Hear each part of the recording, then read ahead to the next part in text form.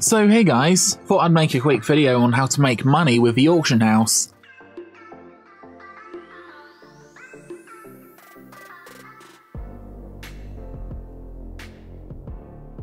Now this is a way of making guaranteed money, but it requires quite a bit of time and you may actually be better off grinding. I've just won all these items off the auction house and this is my third load so far today. So I'm going to be keeping the ores because I quite like doing a lot of stuff with the ores, seeing as how I'm into blacksmithing. It's my fourth load of goods, another 50 items, so I'm up to about 200 items now.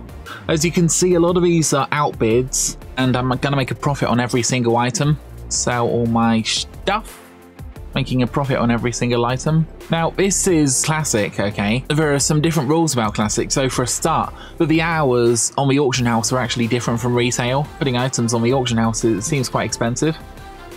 So as you can see, I'm up to about 7 gold at the moment. And I'm going to be reinvesting all of this gold into the auction house. The time here is 2 hours, 8 hours or 24 hours, which actually is better for making profit. So if I'm honest, I'm a bit reluctant to make this video because I'm actually going to be using this method. So if you're on Pyrewood, then feel free to use this method if you want to, but just bear in mind you're going to be competing against me and a whole bunch of other people, which is fine. It's a free market. So the first thing you want to do is you want to download an add-on called Auctioneer for WoW Classic. This will change the interface of the auction house.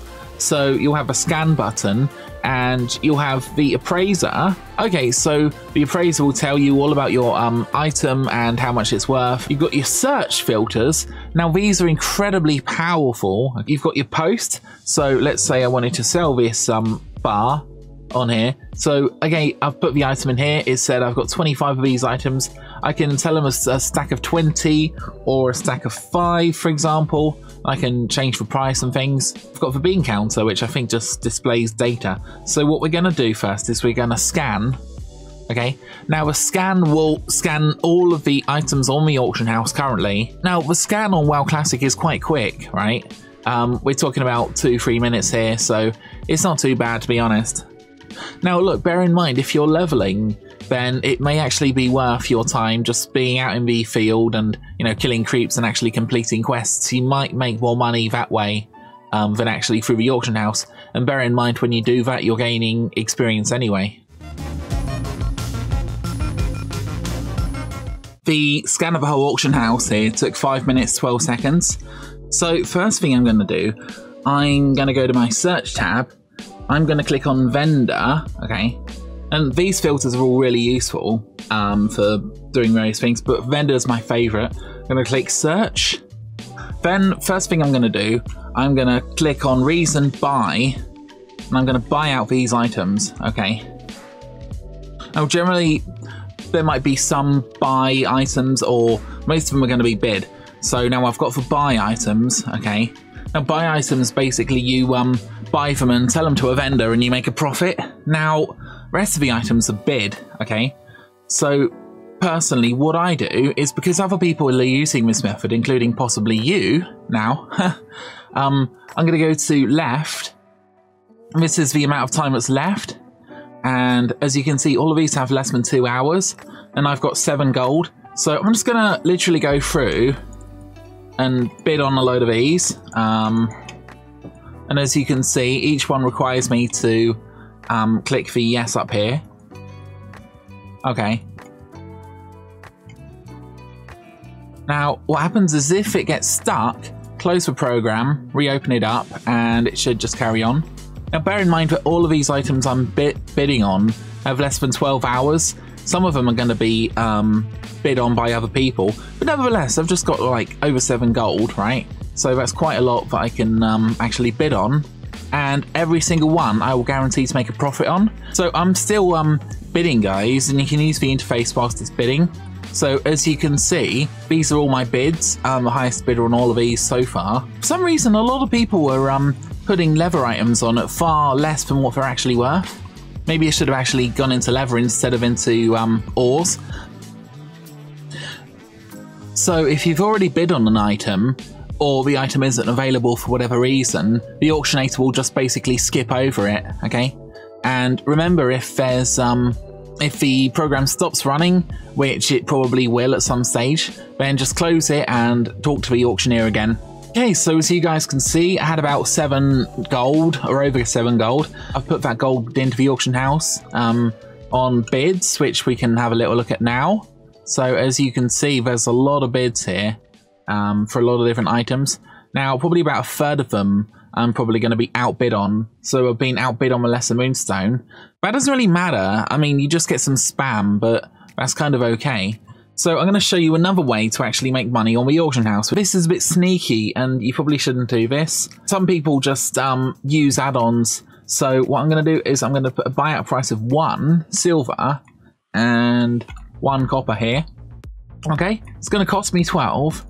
But what that does is, if anyone's being super lazy, they're just going to shuffle their items on, then a lot of programs are going to automatically adjust the price to the minimum price, right? So people are going to be putting tin bars and tin ore on the auction house at about 1 silver. You can actually make money from professions. So I'll give you an example. These rough bronze leggings, right? Now, these are worth 9 silver and a half, okay? And they only take 6 bronze, right? You can generally buy copper really, really cheap right now on the auction house. 1 silver each for 1 copper. Now, I did see a load of stacks of 10 copper ore for about 3 silver earlier. But nevertheless, this is a good price, right? So in order to make bronze, I need 1 copper bar and 1 tin bar, right? When we looked at copper ore, the copper ore was selling for 1...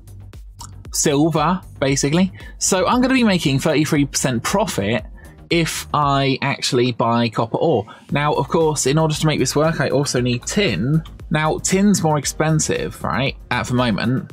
So here's the thing. If the price of tin drops quite a lot, then that actually means, for example, I've got my tin on here. That should hopefully drive down the price a little bit, maybe tin bars. So again, there's 20 for about 50, so that's way too expensive to actually make any profit on. Just keep an eye on the auction house and all the different materials. Keep an eye on what you can actually produce, because selling these to vendors, right, you can actually make quite a bit of money, providing that the mats are, you know, cheap enough. As you can see, right, my item that I put on has actually driven down the price. So, guys, I'm going to buy this, okay?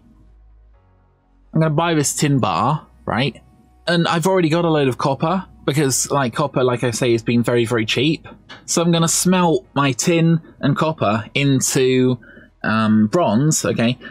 So I've just turned 20 tin bars into 40 bronze bars, because you get 2 bronze for 1 copper and 1 tin. I'm now going to create 6 bronze leggings. Okay, now I've got my bronze leggings. Okay, now my gold count was about 1 gold 25 before, so I'm going to sell these bronze leggings.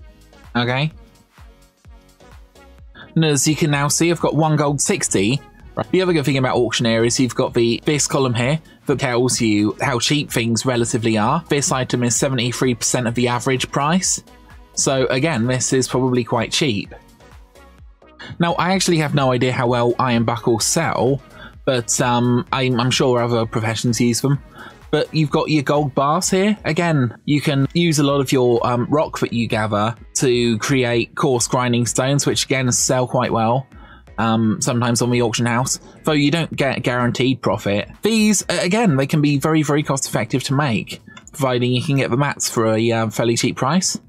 Again, these are quite good, so you can turn your rocks, which are basically very, very cheap, and silver, into these silver bars, which again you can sell to a vendor or sell on the auction house if you want to. So I'm always quite skeptical about selling weapons on the auction house, because people, generally if they buy a weapon, they really want the best, right? And generally the weapons that you produce are not going to be the best. So again, you got to buy all this stuff, you've got to get the medium leather. So, I don't know, to produce this, you're looking at about at least 30 silver's worth of stuff, probably more, to be honest. And then if you look up, so again, this has only got 12.9 damage. So, and this is what, a mace?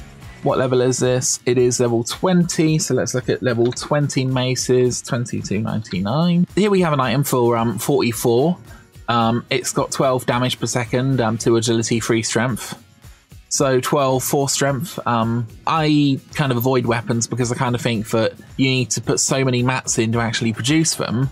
But, you know, if you want to try selling weapons, then, you know, obviously go for it. And certainly I hear at higher levels people buy quite a lot of weapons and stuff. But yeah, I think it really kind of depends on the weapon and the market and everything else. Now, another method that you can use on the auction house is you can basically increase the value of all of the items in a particular range. So light leather is probably a bad example. You probably want to use heavy leather or something like that. But if you look at this, you can actually buy 10 light leather for 1 copper 90. Now, that's a really cheap price. So what you could hypothetically do is you could buy all these greens, put them back onto the auction house at a higher price, so you control the auction house basically, and you control all of the resources. If you're on a really well-established server, then a lot of people actually will do this, right? And they will actually kind of own all the leather on the server basically, or a lot of it. And they want to keep the price of leather high because people still want leather. So, and they're willing to pay quite a lot, especially on well-established servers where there's a lot of money flying around. So again, this is another method that you can use to actually make money on the auction house if you want to do that. Thanks for watching, guys. Really hope you found this video useful. I think you're probably better off just not using the auction house too much, especially if you're not the maximum level, right? What I'll generally do is sleep in a city, right? Then I'll sort of wake up in this city and sort out all my auction house stuff.